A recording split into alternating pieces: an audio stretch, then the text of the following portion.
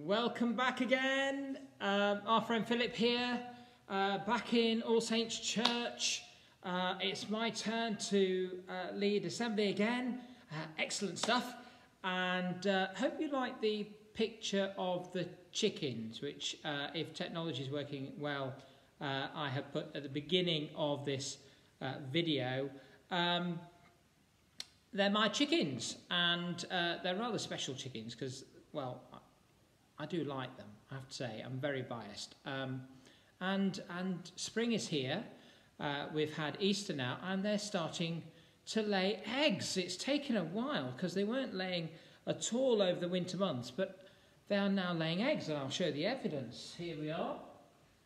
Here is one of my home-grown eggs. They're only quite small because they're bantam eggs, but they're look at that lovely white colour.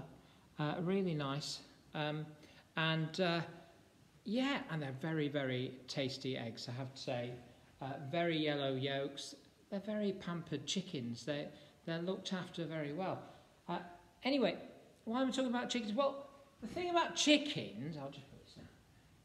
The thing about chickens is that they're really great at lots of things, but notoriously they can't fly very well. If I have to chase a chicken to give it a bath or maybe put it in at night and it's trying to escape or something, well, yeah, it's a bit of a chase and you run around the garden, but they don't fly away.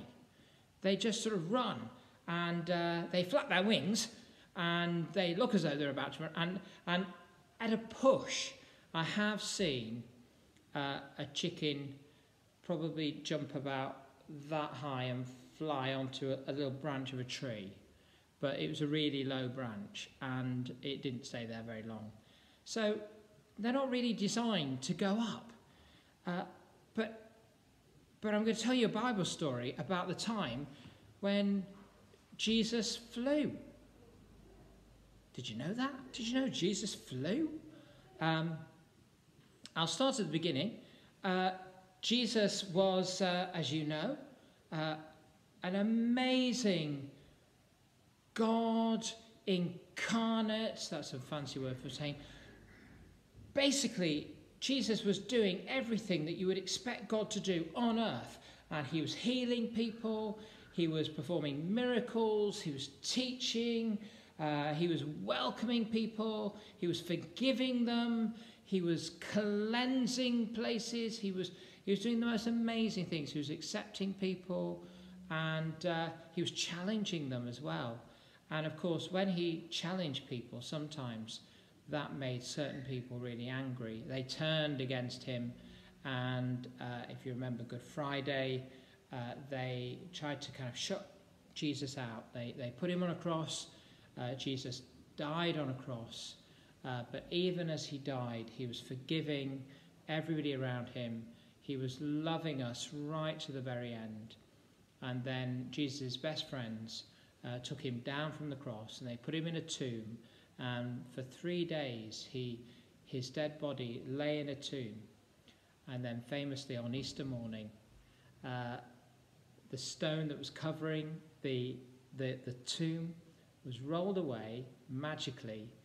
And when they looked inside, Jesus' very closest friends, it was empty, and they had visions of angels, and they also saw Jesus himself, still with the scars on his hands and on his feet, but saying, "I am alive and I'm with you." Now, we know that story, but what you don't maybe realize is that Jesus appeared to people not just for a day or two, not just say, "Ta-da, here I am, all right, I'm off."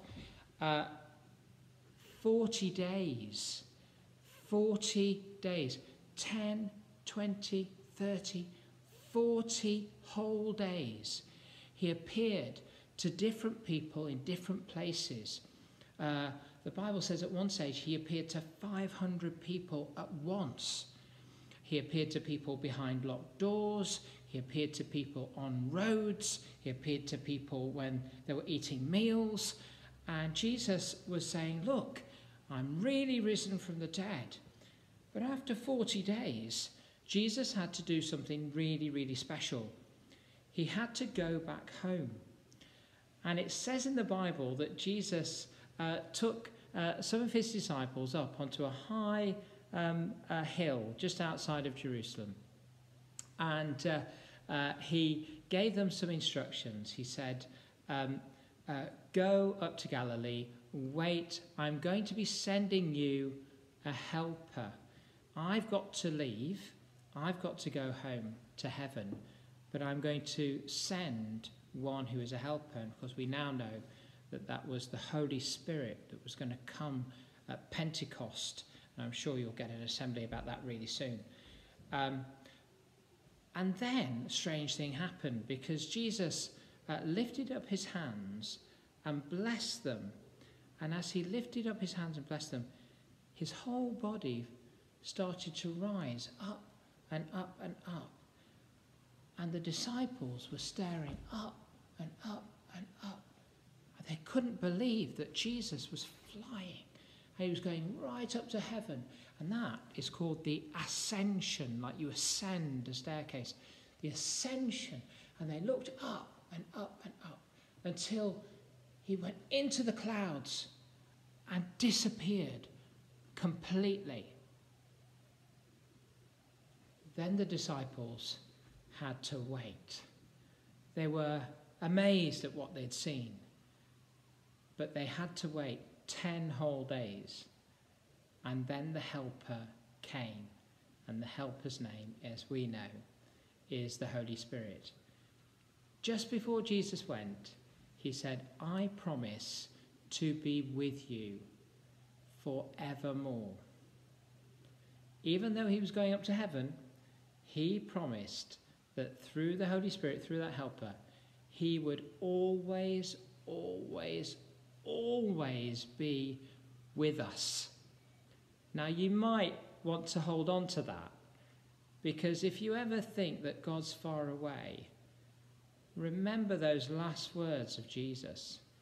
I am going to be with you always, even to the end of time. What an amazing promise. I'm going to sing a song.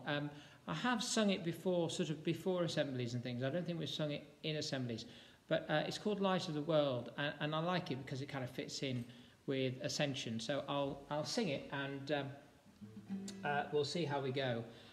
If you know some of the words, maybe you can pick up some of the words as we go along. We'll see. And we've got the candle that's been lit behind me already, and that's really appropriate because this song is called Light of the World. Light of the World. So we're going to sing this together.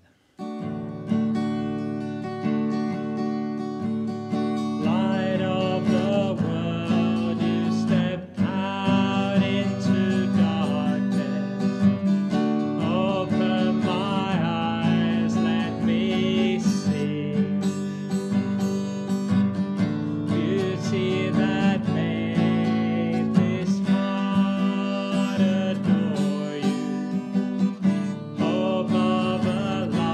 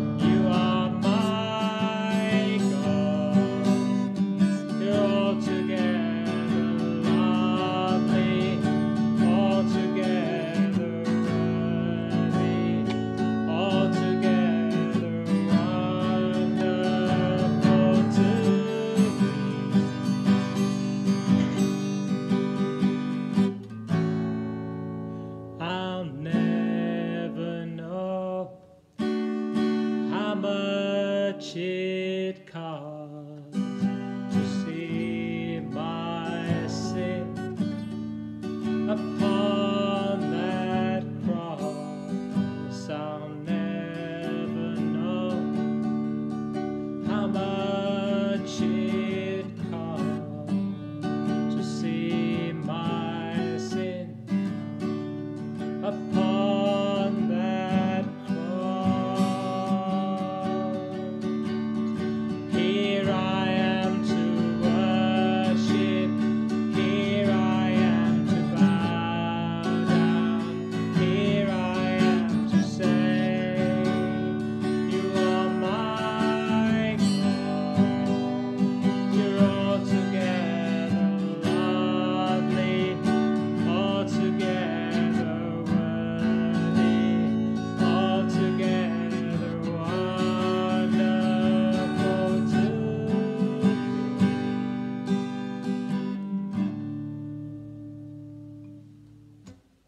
Hope you like that song. I love that song because it's a King of all days, so highly exalted, glorious in heaven above. And that's where Jesus is. He's in heaven at the right hand of the Father, but he's also right here with us through the Holy Spirit, and he promises always to be with us, even to the very, very end of time. Let's say the Lord's Prayer. I'll say a little prayer first, and then we'll say the Lord's Prayer. So, Heavenly Father, we thank you that your Son is indeed with us through the Holy Spirit. Come, Lord, and help us every day. Help us in our learning at school. Help us in our friendships. Help us at home. And we pray for all those that we have on our hearts at the moment, the people that we love the most, and the things that bother us the most. Lord, we pray that we thank you that we can give you all these things because you're with us. And we pray for our teachers and for our friends and family. We pray all of this in Jesus' name. Amen. And we'll say the Lord's Prayer together. Our Father, who art in heaven, hallowed be thy name. Thy kingdom come, thy will be done, in earth as it is in heaven. Give us this day our daily bread, and forgive us our trespasses, as we forgive those who trespass against us. And lead us not into temptation, but deliver us from evil. For thine is the kingdom, the power and the glory, for ever and ever. Amen. Well, let's see if we can blow the candle out with your amazing hands. Let's see if you can do this. So you're going to wave your hands really, really fast and see if we can blow the candle out. Oh, you probably won't do it. Anyway, we'll try. 3, 2, 1.